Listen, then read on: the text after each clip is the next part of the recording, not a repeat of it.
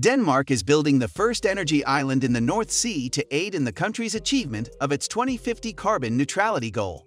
The Chinese Desert Solar Power Facility, which can generate energy while recovering the parched deserts, may serve a more effective function than this one. Bleak environment, however, if this energy island effort is effective, it will help Germany overcome its severe natural gas crisis in addition to reducing the cost of energy generating across Denmark, when the Danish energy island project had been finished in its entirety. Sanctions on Russia were imposed by the US and Europe, which made the energy crisis in Europe worse. It's expected to help more Europeans cut back on their dependency on Russian energy.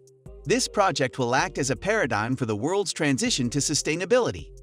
Denmark is a nation in Northern Europe, home to just 5.88 million inhabitants. Subscribe to this channel now to witness the most remarkable and disturbing world projects before we continue. Ready? Let's start. This country is known as the Wind Energy Kingdom and is a top performer in terms of reducing carbon emissions on a worldwide scale.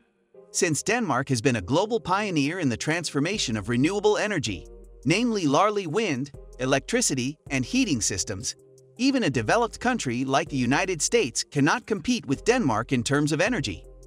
5 of the top 10 manufacturers of wind turbines worldwide are based in Denmark, and more than 60% of wind turbine manufacturers employ Danish technology.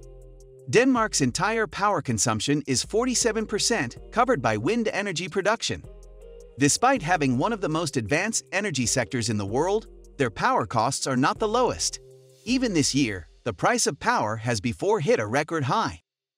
The price of electricity in Denmark was 8.4 Danish crowns, $1.02, or almost the same as the price in other European countries. Only costs $0.08 per kilowatt hour despite having 1.4 billion people. A kilowatt hour didn't cost more than $0.2 US even at the busiest period.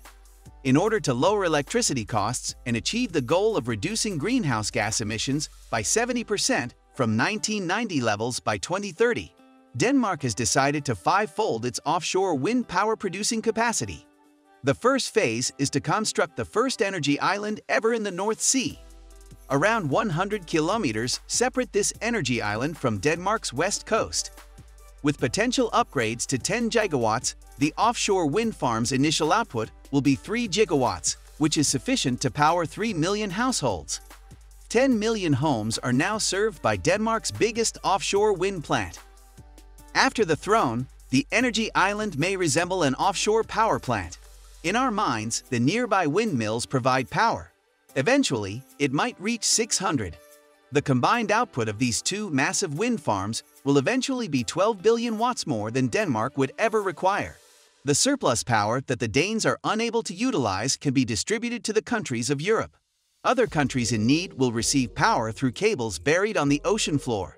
Currently, power shortages are happening throughout all of Europe, including the UK. In the UK, natural gas is largely used to generate energy. Moreover, natural gas is used to generate 40% of the country's power. In the UK, natural gas prices have been rising, and there is even a shortage. The British National Grid has issued a warning about anticipated power shortages this winter ever since the UK joined the sanctions against Russia.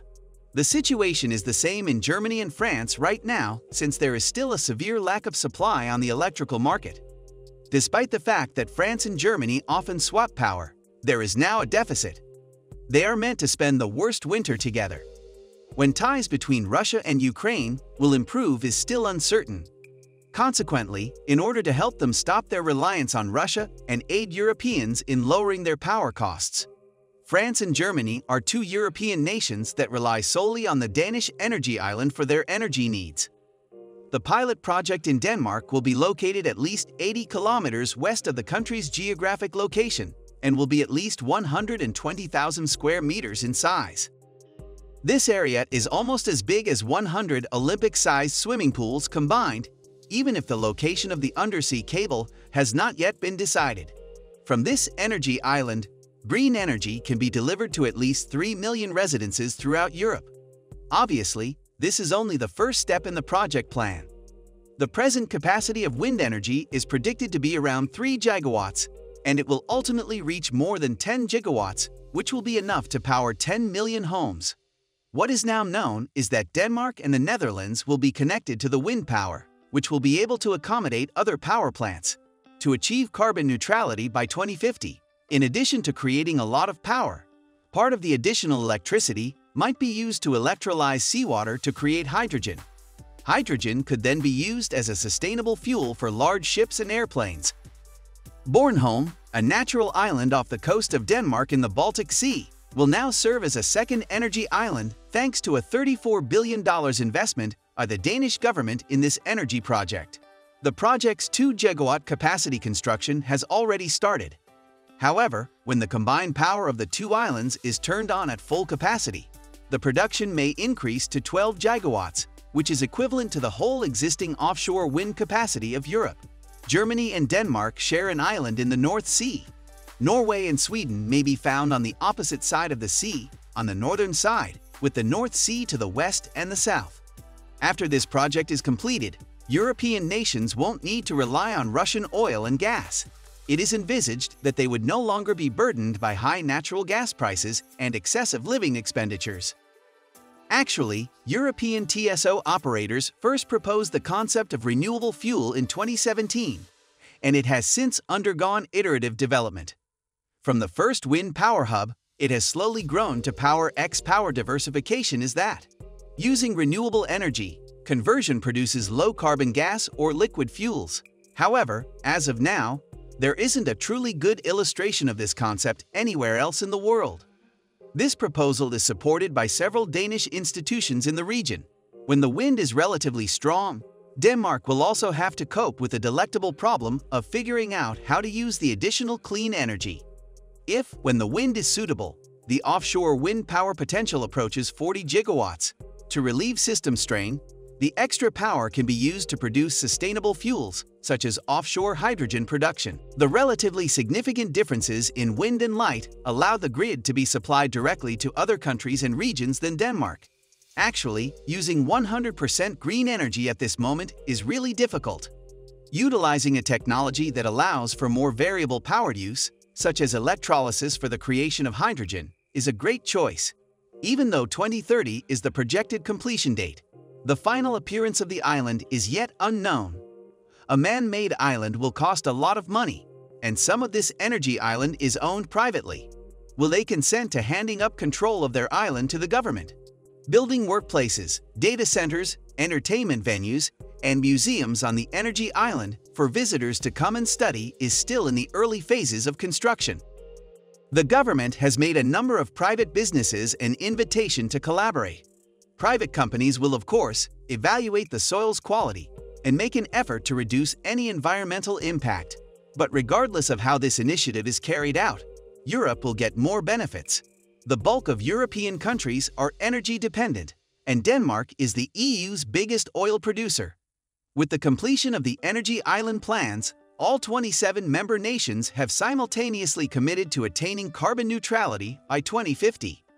Denmark decided to stop oil and gas development in the North Sea at this time under pressure from Russia and Ukraine.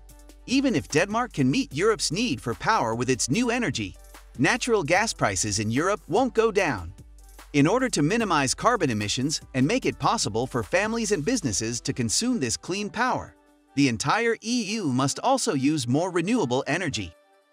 This project, in my opinion, has the potential to become carbon neutral and considerably enhance environmental protection in addition to solving the issue of excessive power bills. If this project succeeds, it will ultimately stand as the most successful example of green energy in the world, and other countries can replicate it. For instance, China, which is rated top for power consumption, consumed 8.5 trillion kilowatt-hours of electricity in 2017, which is 8 times more than India, which is ranked third, and twice as much as the United States, which is ranked second. Because of their thriving business and large population, they already have a sizable source of green energy. But 60% of the nation's power is still produced by coal, a substantial air pollutant.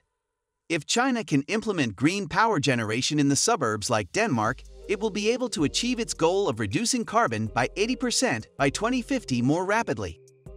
The potential for offshore wind energy in Europe will be greatly aided by the energy island in Denmark. Under Putin, pursue energy that is free. If other countries follow the transformation that the Danish energy island undertook in response to the current climate change, the ecology on our world will improve. Additionally, it's conceivable that the globe may achieve climate neutrality 10 years sooner than anticipated. Share your opinion in comments. Also, click on this video to watch about another shocking project.